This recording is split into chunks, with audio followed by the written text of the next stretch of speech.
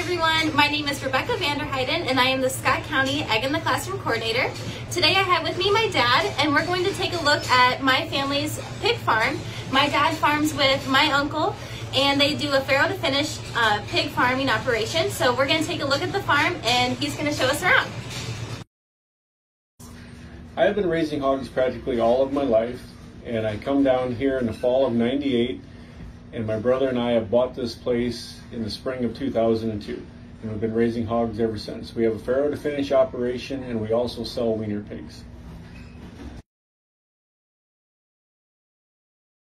What lane are we in now? We are in the gestation building where all the sows are housed. The sows are fed an individual ration of about 5.5 pounds of feed per day, and this is where they are kept until they're ready to have their babies.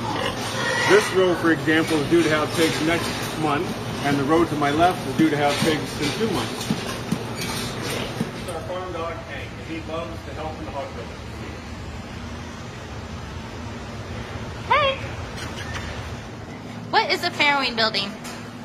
This is our farrowing building, and we built this in 2007. There's 45 crates in here. This is where we take the sows about 1 week before they're due to farrow, and they get acclimated to their new environment, and they have their baby pigs in this building. How old is this pig in your hand? This pig I'm holding right here is about a week old.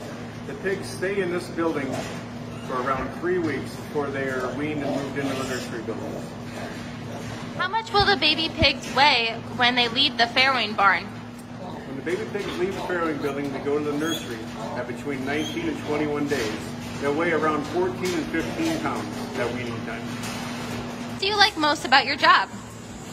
The thing I like most about raising hogs is making better hogs every generation. I love making good pork that ends up in supermarkets for people to consume, and I love breeding a better female because we raise all of our own gilt production.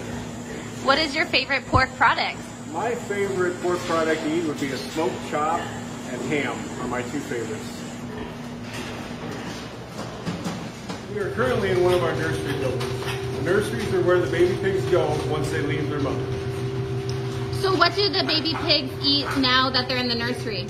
Baby pigs start off on a pelleted feed, which is primarily milk products and that kind of thing. Right now, these pigs have been in here for about 2 weeks, and they are currently on their second phase of feed, which is more of a crumble feed mixed with corn and soybeans and vitamin and minerals. And they really love the feed and they grow really fast. The pigs are in here for about 7 weeks, and they'll hit 70 pounds before they're moved out.